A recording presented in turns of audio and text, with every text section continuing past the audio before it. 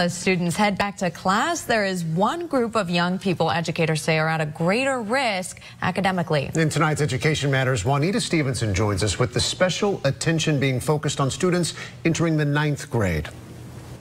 The transition from middle school to high school is considered to be a critical time. Students often experience a drop in grades and there are more behavior problems. A summer program called CHIPS is addressing those problems head on. If you shoot for a 3.8, we're going to call it great. In a few days, these students will be on a high school campus. They are all 9th graders about to start their freshman year. Transition is real.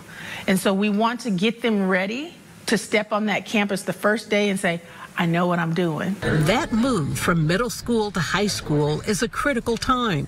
The Fresno County Superintendent of Schools and Fresno Unified are working with a group of students from the class of 2022 to make sure they cross the finish line. That first year is the most important. I think that makes or breaks a child's career. The CHIPS program, which stands for Character, Honor, Integrity, Perseverance, and Service, is equipping young students with the tools to succeed in school and life. I want to be successful. I don't want to be the kid who had potential but never achieved it. 14-year-old Akil Brown was among the group of 50 students participating in this week-long program that was heavy on academics. 5x over 15. Although research shows that many of these students struggle with math and English, educators say that doesn't mean students should shy away from science and technology. Create, estimate, and test. A group of young African-American entrepreneurs who mentor students in science, technology, engineering, and math shows students that they too can excel in science.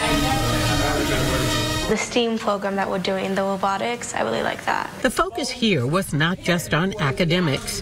There was a huge discussion on character, integrity, honor, how these young people want the public to see them. The minute you walk in a classroom, a teacher is going to assess you one way or the other. Students of color are more likely to be suspended or expelled from their school. Angie Barfield, with the Office of the Fresno County Superintendent of Schools, says misconceptions and personalities impact those numbers, and students can help change how people react to them.